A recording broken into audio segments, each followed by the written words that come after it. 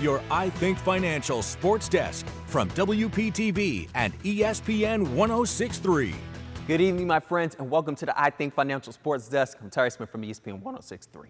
7 days, and the Keiser Seahawks will be in uncharted territory, Durham, North Carolina, to be competing for the NAIA national title. Today, they were prepping on the field for the big moment, but they also invited recruits out to see what it's like to compete for a national title, to get ready to compete. Keiser will practice again Monday and Tuesday, and then they will fly out Wednesday. A team with 3 straight losses in the beginning of the season is now on the verge of bringing Palm Beach County and the Treasure Coast its first college football national title. History being made right in front of our eyes, and head coach Doug Socha knew that this group would be the ones to do it. We went 1-3 to start the season and didn't start off the way.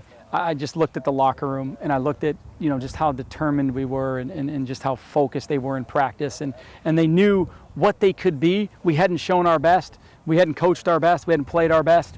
But I think each and every week, just them showing up. And when I closed the doors in the locker room, the character's really high.